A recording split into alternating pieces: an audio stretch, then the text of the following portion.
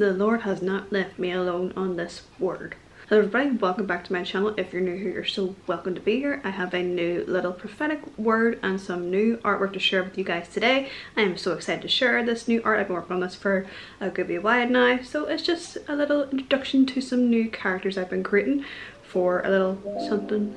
So grab your Bibles, grab a coffee, and we will get stuck into today's prophetic word. Along with being an artist, I also have been taking up a little bit of writing. It's been really interesting to get back into this. I did used to write a lot when I was younger, sort of like teenage years, which would have been about maybe 10 years ago now, and I'm really starting to feel old as I say that. Like I'm turning 25 in a couple of days and it's like anyway, it's like nearly 10 years ago. I always used to love to write and to create stories, and just to sort of get myself out of my comfort zone as a creative, just to not be just an artist or anything out there.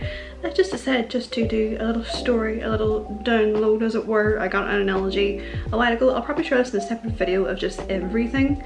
And yeah, and it just spawned a little romance story, which has really been good for me just to create again and just to, you know, get myself out of my comfort zone. And not just an artist, I can do other different bits and pieces. So don't pigeonhole yourself as a creative. As I was doing the story and just realizing the sort of character journey you will see in a few moments, like basically this character who I've created, you will see, I'll put a picture of her up here. Her name is Evangeline. It's just like a name that I love, and like the name of my character, that's just like, oh, it's like my child.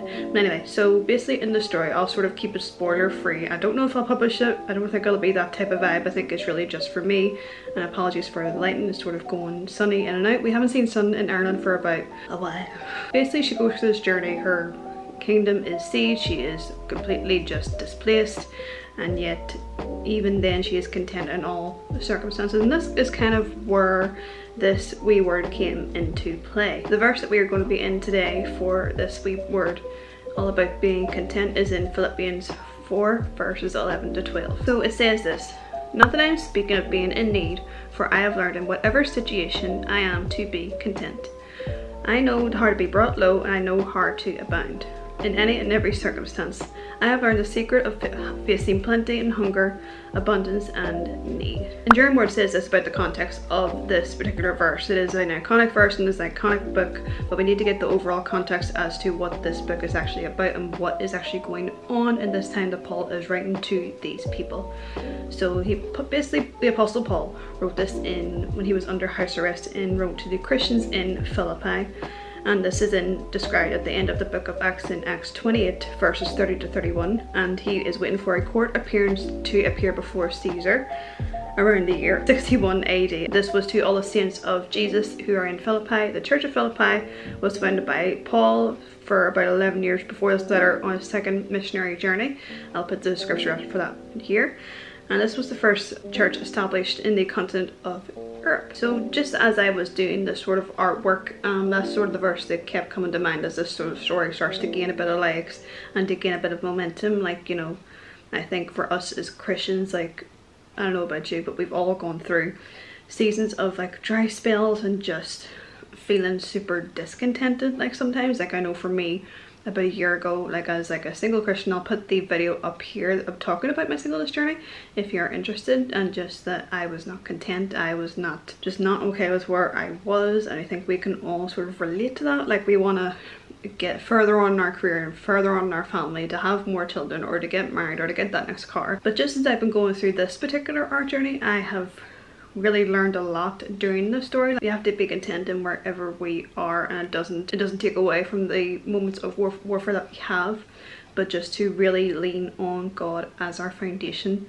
I think back to the scripture in Ephesians with the full armor of God. I did a study of this a while ago with Priscilla Shire. This was an amazing study. I highly recommend it. And she talked about how the shoes of peace was in like the Roman sort of warrior gladiator imagery, that these shoes of peace that is talked about in this verse up here is that they have like these massive cleats, and like they like keep you firmly planted and steady when you're going to war. And I really love that imagery of just like having the peace of God, which is also talked about in this book in the Bible, that just it surpasses all understanding, that, you know, God really is our foundation and he does keep us content in every season.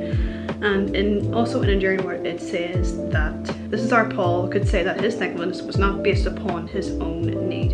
Even though Paul was in need, he was content with where he was at. even in imprisonment. And I don't know about you, but my problems seem very minuscule compared to this. Paul had to learn to be content. It is not natural for us as humans to be content. And in the verse where he says, I know how to be abased and I know how to abound, Paul reminds us that his contentment was not only theoretical, he actually lived it. He probably would have been financially well off, and he probably would have been financially in need. I think that's just why I want to encourage you guys today, just to be content in where you are at. If you are single and you're waiting on a husband and you're just not content, I would highly encourage you just to keep walking with God and let him know your feelings on this, because he is a big God. He can take your feelings if you're not feeling content, if you're feeling angry, if you're feeling sad, if you're feeling anxious or depressed or whatever the case may be, that he can take this and that he is with you in all circumstances. We did talk about this in church.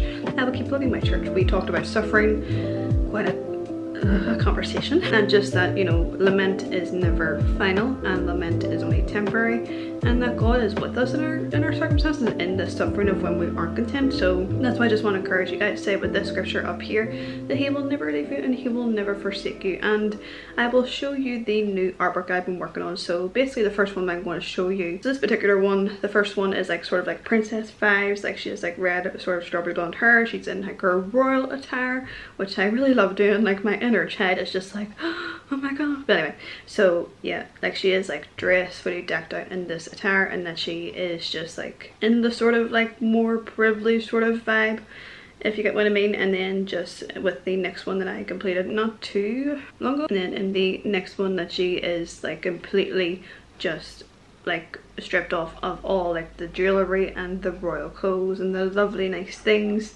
but yet even this one she looks far more happier and far more content.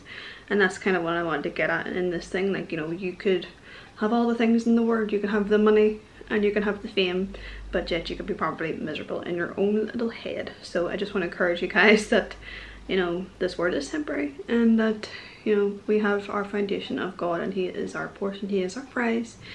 And yeah, I hope you enjoyed this little prophetic word today, just to be content in all your circumstances.